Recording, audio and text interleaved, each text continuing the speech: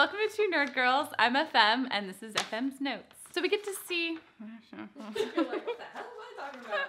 So the recap shows Chloe saying it won't stop, and we're terrified because her nose is bleeding, and we're like, Lucifer, save her! And then the episode immediately starts, and she says, Lucifer, it stopped. Like, her nose is stopped. She's like, stop driving like you're a crazy person. And we're like, oh, that was like a 1 second of panic. And then she's like, maybe I have it, maybe I don't. Oh, maybe there's a scratch. Just kind of awkward. That does tie in with her not wanting to tell anybody for some strange reason, which, you know, is not believable, but I would give it to them if she didn't have a child with Detective Douche. Detective Dan, you have to tell the father of your child that you may have been injected with something that's going to kill you in 24 hours. That's just irresponsible parenting. I understand that they didn't want to have all the characters panic and want to save Chloe right away because pacing-wise, they wanted to save it for this big climactic third act, which it was a great third act. However, it's not believable just to have a secret just so that you can move around the pieces until you need them to explode. Have it explode and be messy right away, and then you can see kind of where that takes everything.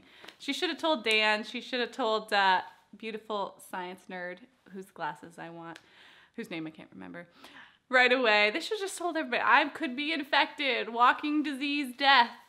So, does Dr. Linda need to say, clear, every time she's trying to bring it black? It's just her and Maze in the room, right? It's like, Maze, clear. Why are you saying clear? Why is she saying it? I think Maze knows to stay clear. I know, clear. There's nobody in there. There's nobody. Saying. I know. Don't get me started on that one. It's written so well, I just wish I could say it out my mouth the same way I have it written on my notes. Like, I was still unclear if Lucifer's mom was Team Zoe. She wants them together, she doesn't want them together. She kept flip-flopping until she finally grieves the death of her son in hell and takes responsibility for her part in everything. Then at the end of the episode, when she said that she was sorry and loved Lucifer, I believed it. When her heart broke, when she's holding her son and she's realizing I could just stay in hell because it's a fantasy and having my family together is better than reality where my son is dead. And she is pulled out by Lucifer and they have that bonding moment. She went in for him, he came out for her, and it's sort of a refocusing of purpose. It made her more believable as a character and more likable.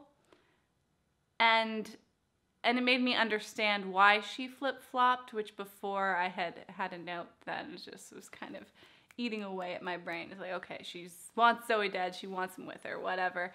But once she claimed responsibility for that, it was really nice, but then what it did was it made Lucifer's reaction not believable.